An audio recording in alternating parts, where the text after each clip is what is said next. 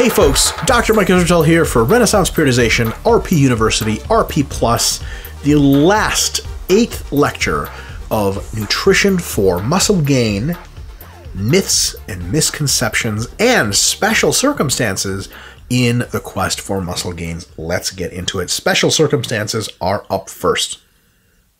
Here's the deal. If you are an athlete and you want to gain mass in sport seasons, right, in the context of sport, let's talk about when is good and when is bad, right? When you're in season for a sport, the vast majority of your training volume is going to be sport-specific. Sport-specific training volume means it makes you good at your sport, but is not idealized to put on muscle. Hypertrophy training is. And in season, you're probably doing the least hypertrophy training you do all year, and the least weight training probably, and you play the most of your sport. Gaining mass during season is for that reason not a great idea.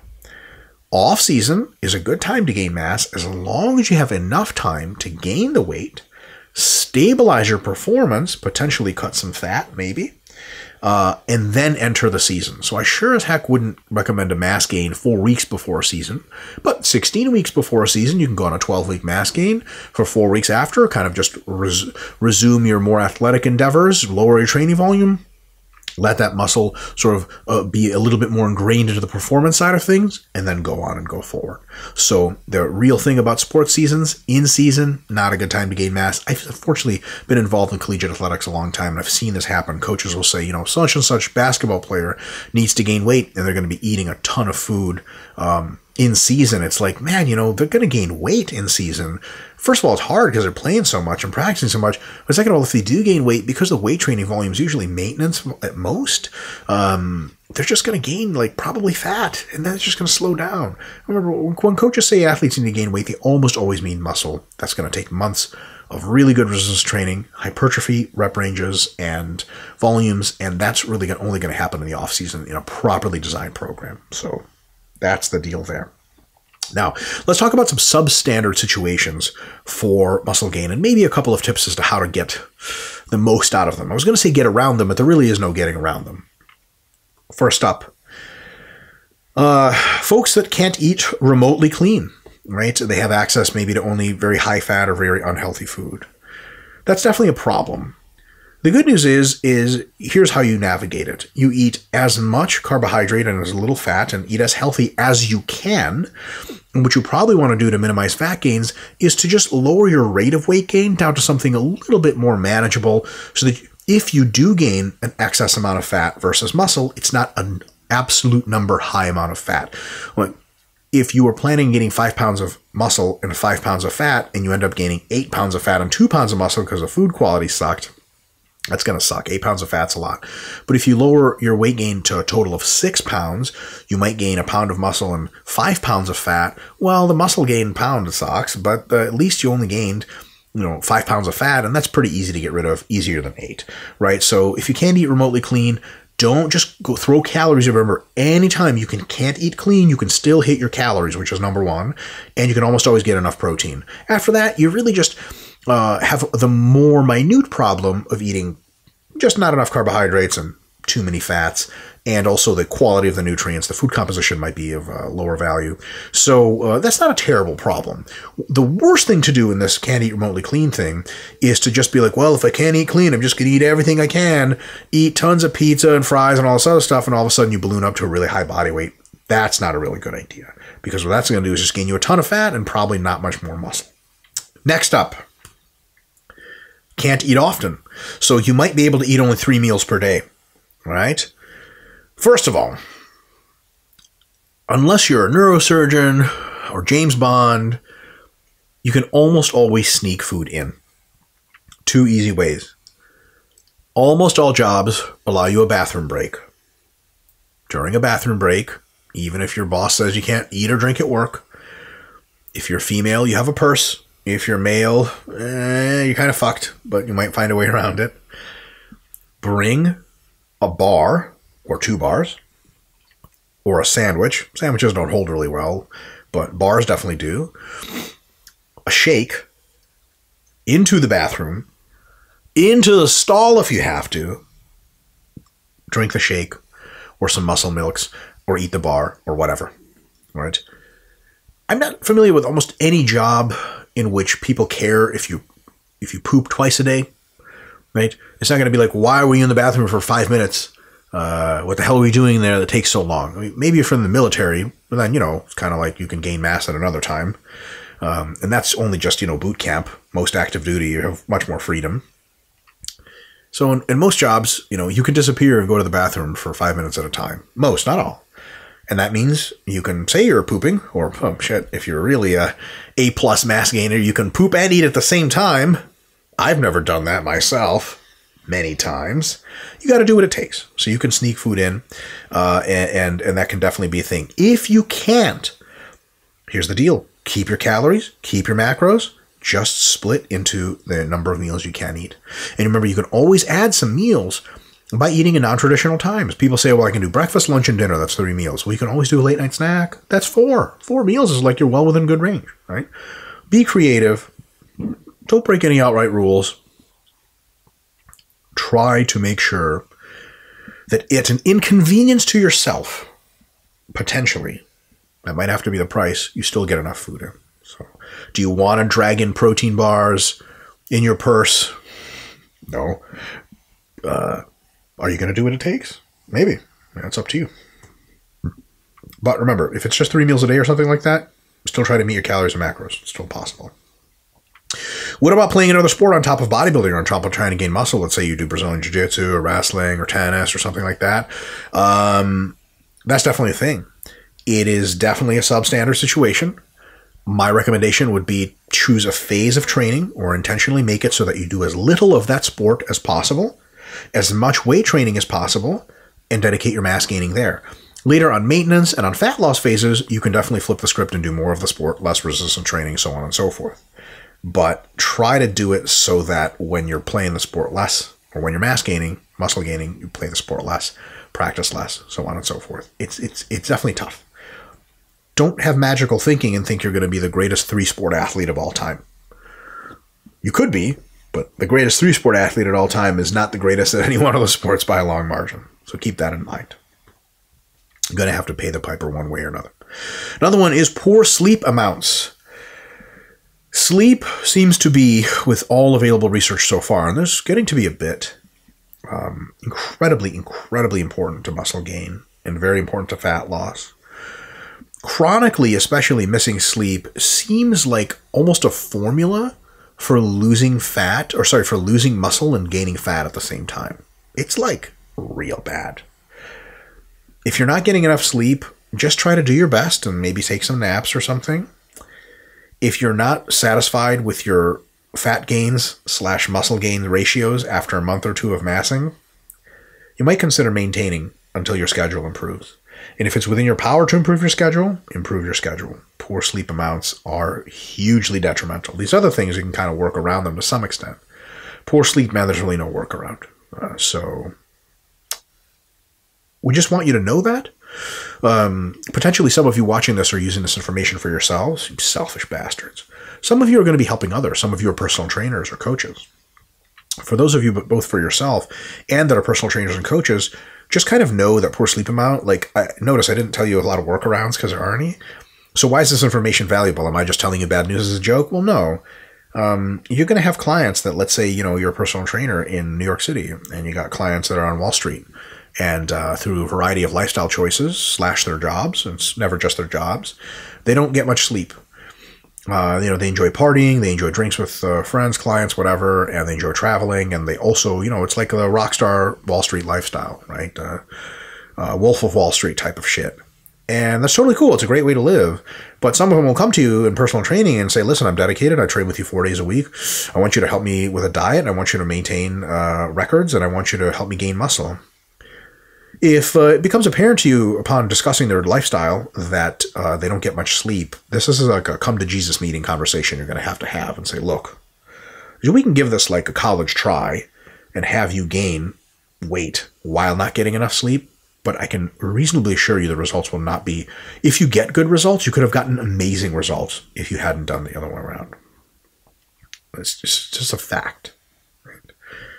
So keep that in mind. It's something, what I want you guys to get out of this is not thinking like, well, so my Wall Street clients, they don't sleep a whole lot, but we're going to try to gain muscle mass because it's not like a huge deal. False. It's a huge deal. And they should know that. You don't want to like charge someone for 6 months of mass gaining programming and them end up barely gaining any muscle mass and just getting super fat. Whereas you could have just told them, look, just don't even start this mass gain unless you sort your sleep out. And they say, okay, great. I'm going to get 8 hours a night for the following 6 months. I'm not going to go to Ibiza. I'm not going to travel for a bit. Let's just get this muscle gain going. If they on board, if they know the plan, if they do it, they're going to get great results. They're going to recommend you to 10 other Wall Street guys, and then you'll be fucking loaded, right? Versus just ripping someone off and just being like, oh yeah, I guess you should have slept more. Like, know in advance. It's your job to know in advance. It's not theirs because they don't know the stuff. They didn't go to school for it. Next one, very related, high stress. Right? It is possible to gain muscle on high stress more than low sleep, but it's really tough. So a lot of folks, again, you can sort of warn them in advance. Like, try to stress as little as possible. I'll tell you this, a lot of people can come to grips with the mechanical, sort of purely physiological limitations on muscle growth. Like, they know they don't eat enough protein. You're like, you should eat more protein. They're like, I know, makes sense. Or, you know, they'll catch themselves in the middle of the day not having eaten. They'll be like, I need to eat, fucking mass gain, I need to eat. Or they're not going to get enough sleep, and they're going to get more sleep. And they're like, yes, I know. And if they don't get enough sleep, they'll catch themselves and be like, sleep, I got to get it. Stress is one of those things that people see as such a psychological thing. They just associate it entirely from having physiological effects on their bodies.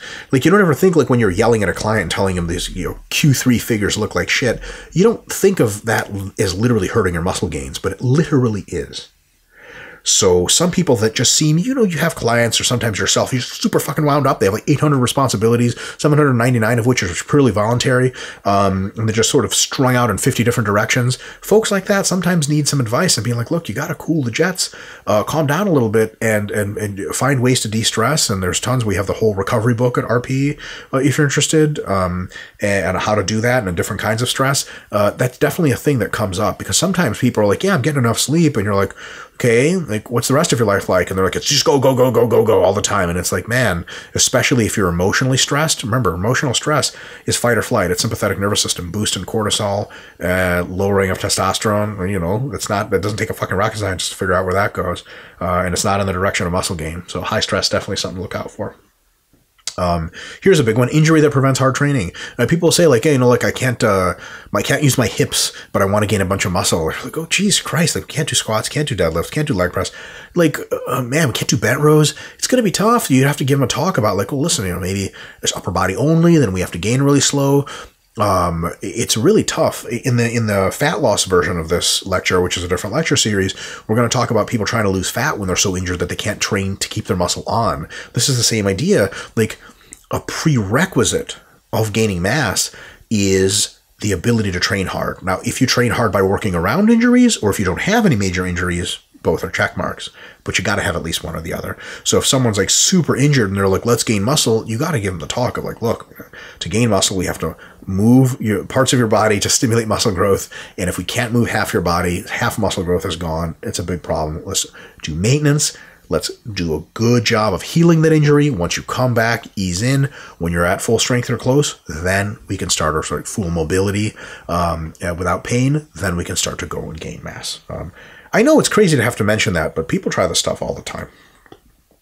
All right, last part, myths and misconceptions in muscle gain. There are so many, we couldn't possibly have included all, but we included like 10 or so. Let's get to these and sort of just a real basics of why they're a bad idea. Trying to stay infinity lean all year round. I just want to see my crisp abs and veins. I want to be 7% at all times. Well, thing is, if you stay lean all the time, you are essentially saying to yourself, I'm not allowing myself to gain much or pretty much any fat.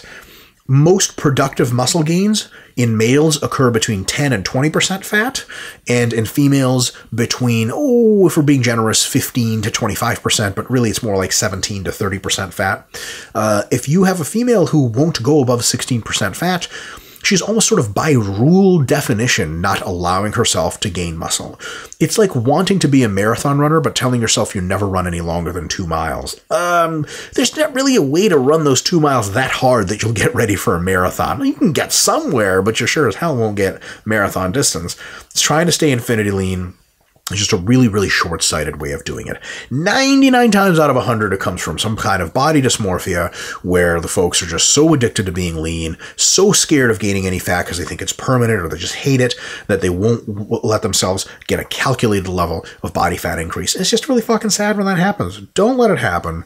Don't stay infinity lean. Gain a measured, known, predictable, planned amount of body fat. Be okay with it for the short term. You can always get lean later and reveal the muscle underneath. It's a 2 steps, 3 steps forward, 1 step back situation. Or in the case of body fat, it's a 2 steps back, 3 steps forward situation. A lot of people just don't take any steps back. They'll never take those steps forward. Here's another one. Trying to mass for too short a time, which 9 times out of 10 is for the same reason as being infinity lean. This happens with female clients a lot of times. They'll say, okay, I want to mass gain for 3 weeks, and that's it. They're like, 3 weeks is not going to accomplish anything, right? As we talked before, that's below our shortest duration, really. And 9 times out of 10, it's because they're like, well, I'll just get fat if I mass for longer. The easiest solution to that is what they think is as massing or muscle gaining is like, at least like a % of body weight increase per week. But that's just the crazy high. It's too high. If they say, okay, there's no way that you're going to get me to mass for 12 weeks. You say, okay, how about we gain like 6 pounds over the course of those 12 weeks. And they're going to be like, well, that's not that much. I thought we were going to gain 10 pounds in 3 weeks. It's like, oh my God, no. And when you say, okay, 6 is too much. Well, let's gain 4 pounds in 12 weeks. They're like, all right. But if I get too fat, I'm cutting it off. You're like, deal, right? And they gain for 10 weeks and they still feel great. And they're like, let's keep going. And all is well, right? So don't let people mass for too short of a time. The easiest way you can explain it is like, look, we're literally, we're just doing essentially the foundational hypertrophy, and we're not even getting real muscle gains. We're just preparatory growth. It's like inflating a tire and then pulling the pump out to let out just as much air as you let back in. Like if you're going to put the pump in, you got to pump it a couple more times extra so that when the air comes out at the back end, there's just, you still have a net hypertrophy. And within 3 or 4 weeks of mass gaining, that's really not going to happen. Right. Another myth and misconceptions, and this is one that's not really so much of a myth or misconception, it's just a shitty practice we have to talk about. A lack of consistent nutrition basics. I used to coach high school football players and help them with muscle gain. And they would brag to me about how big a meal was that they ate. And I was like, sweet, what'd you eat the rest of the day? And they're like, not much. And I'm like, well, that's why you're not gaining weight. What'd you eat yesterday? And they're like, I don't know, it was a real bad day. Who cares? If you can't consistently get enough calories and protein especially, you're fucking done. You're done. So a lot of times people will say like, man, I had really this is something you'll see out of the same Wall Street clients, right? They'll say, man, I had a great Monday through Friday. I'm like, okay, how was your weekend? They're like, went to the club and I didn't eat for, must have been 36 hours. I just danced. And they're like, well, did you have fun? And they're like, yeah. I'm like, did you gain any weight last week? No. All right. And that's kind of like the saddest situation of all. Not dancing for 36 hours at a club. There's nothing sad about that. What's sad isn't the people that never put in any effort and also always do a mediocre effort and then get mediocre or no results. It kind of like, makes sense. What's really awful is the people that are on the money like 3, 4, 5, 6 days out of the week. And then 1, 2, or 3 days out of the week, they're so bad, they're so off the rocker that it cancels out everything. Like, it's possible to just demonstrate with mathematical deficits. Like, if you overeat intentionally by 200 or 300 calories every day, you're on a great track. If you have one day on the weekend where you undereat by 1,500 calories, which people do all the fucking time, just disappear somewhere, they just canceled out all that stuff potentially. Like, that's fucking awful, right? So lack of consistent nutrition basics is something that is a non-starter, right? If someone is bad with consistency on nutritional basics, and by that we mean calories, macros, and just generally decent number of healthy food meals, if they're not doing that, man, that's what you got to put all your attention to as a coach. And if you're not doing that, you better start doing it, because you get nowhere without consistency, right? Gaining too slow. People get freaked out again about getting fat. So they'll be like, I'm going to gain 0.1% of body weight per month. And then in 2045, when robots are taking over, I'll finally have gained 5 pounds of muscle or some shit. Don't go crazy. Stick with that range, 0.25 to 0.5%. You'll be golden, right? Gaining too fast and getting too fat, I've done that numerous times. I've probably done that maybe 10 or 12 times. And it's shitty every time, right? You just get super fat, super unhealthy for no good reason, and you have to work your ass off getting rid of the fat. It's dumb. Don't do it. There's no rainbow at the end of that, there's no pot of gold at the end of that rainbow, because you think, man, but at least I'm going to gain a ton of muscle, and you gain like just a couple of percent more muscle than you would have if you just moderately increased your body weight over time. So that's really fruitless. Inappropriate training stimulus. A really good example is people on powerlifting programs doing sets of 2 and 3 trying to gain mass. It's just not going to cut it. We had a question at one seminar that I did. It was this person wanted to know if they could gain muscle mass while running a physique training program and at the same time training for a marathon. And we were all just like, no. That is a real bad idea. Why? Because how are you going to gain muscle in your legs if you use your legs in the complete opposite pathway of muscle gain? Well, it's going to be a real uphill battle, probably just all for naught.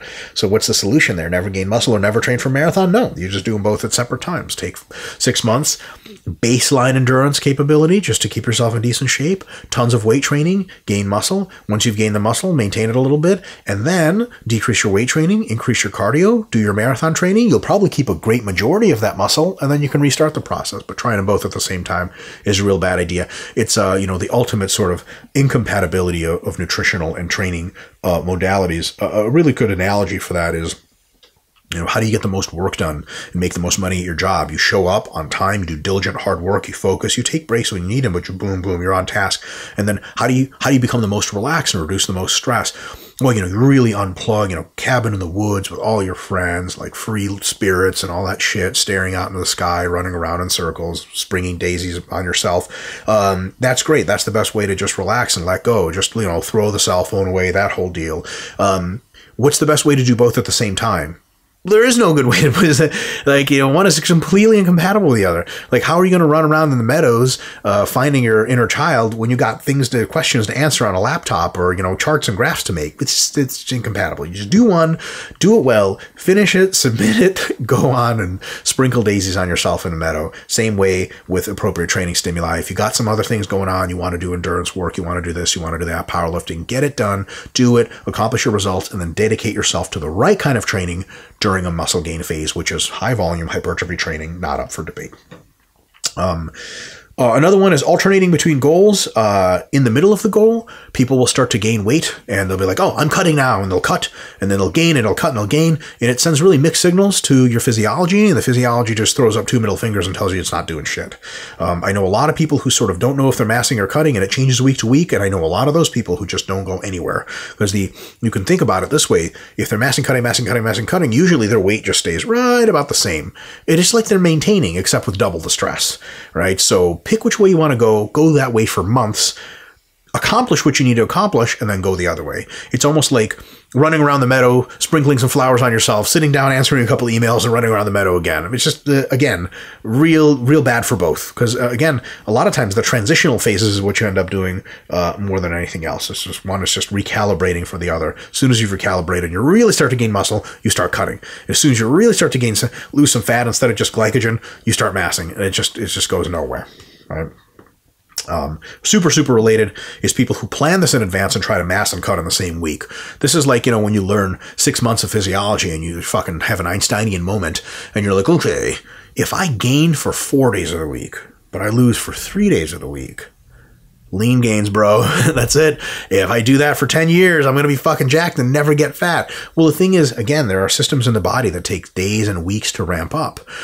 Muscle growth doesn't just occur because of the day that you ate something. It occurs the second day, third day as well. So, for example, whatever body part you train on day 4, if the next 3 days are fat loss, whatever body part you train pretty much day 3 and day 4, they're not going to grow much because the protein you're supposed to be supplying to their FSR curves is going to be eaten up by your body processes, and there's not even going to be enough carbohydrates to stimulate anabolism optimally, not enough calories to get the muscle growth done. So basically, like, if you train legs on Monday and you train arms on Thursday, your arms are just not going to gain much size because you diet for the rest of the 3 days after. And then actually, because you're so depleted after those 3 days, when you hit your leg workout, yeah, your recovery from legs is going to be good because you're eating for the next 4 days, but your initial workout could suck because you're too glycogen depleted and too fatigued. It's kind of the worst of all worlds. Again, mixing modalities is real perilous. Just focus on one general thing at a time. Let it run its course, cut it when it needs to be cut, and then go to another one. Secret of life success. Right now, the slide I'm looking at is pure darkness. It says end of slideshow, click to exit, much like life itself. Folks, that is not a reason for concern because there's always more RPU and RP Plus videos coming your way. I will see you next time for tons of them. Peace!